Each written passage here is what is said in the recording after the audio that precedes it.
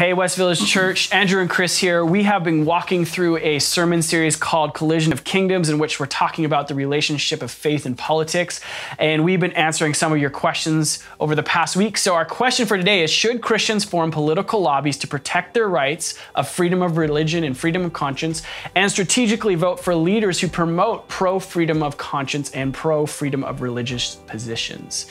What do you think, Chris? Well, why don't you just maybe quickly just tease that out a little bit for somebody so they can maybe just fully grasp what the question's asking. So the charter rights in Canada are set that we have freedom of religion and freedom of conscience, which means we shouldn't be forced to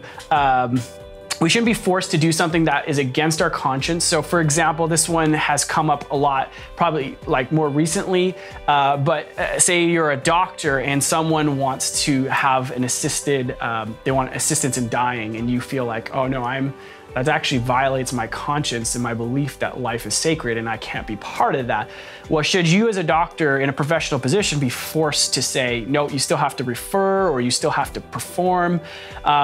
And freedom of religion would be, that we have protections to believe whatever it is that we want to believe, whether you're Christian or Muslim or Hindu, no matter how far out it is, that you can, in any sense, like hold to that belief system. Yeah, so I think the answer is yes. I think, let me tease this answer out a little bit. I think, yes, we should desire that. We should desire that we would live in a land that is free, right? I think that idea of freedom is actually rooted in a Christian worldview. I mean, the reality of the society of like Western society, kind of, it's grown up in the garden of the Christian worldview. And so I think these are uniquely Christian ideas. Now, I think they've kind of been hijacked by secularism as of late, but if you go to other parts of the world where Christianity was not a part of forming that society, you're going to see a very different lived reality. Yes. where it's sort of top down. You're going to have communism. You're going to have religious states that basically force groupthink upon you, and you don't really get a lot of say in how you live. And so I would say yes. I think we as Christians are going to want to fight for the rights, not just our own rights, which I think is sometimes the trap we can fall into. Absolutely. We're worried about our own rights, but we want to fight for the rights of all people to have freedom of conscience. And I actually think in that environment, that arena, that's where the Christian gospel is going to flourish the most. And so, yes, now to get to the specifics of, should Christians form political lobbies? Again, I would say yes. I think it's good because I believe that this idea of freedom of religion, freedom of conscience, just kind of personal freedom in general, I think it actually produces the maximum amount of human flourishing, independent of Christianity, but just in general, it produces the maximum human flourishing. It's why people want to come and live here. It's why people want to move from other countries to be here, because we have that kind of culture here. So yes, I think for the sake of loving our neighbor, for the sake of loving our country, that these are the things that we should then pursue.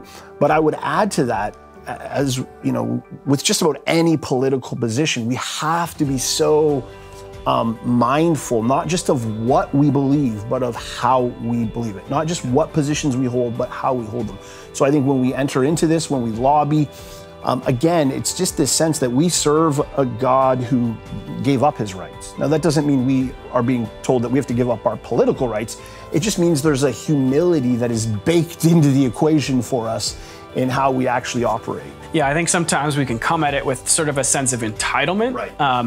And that just honestly doesn't look good. Yeah. And at the same time, there are times when other people's rights are being violated. Like I think of Bill, 21 in Quebec, where there's people who are religious minorities who are being told like, hey, you can't teach because you wear like a headdress or something like that.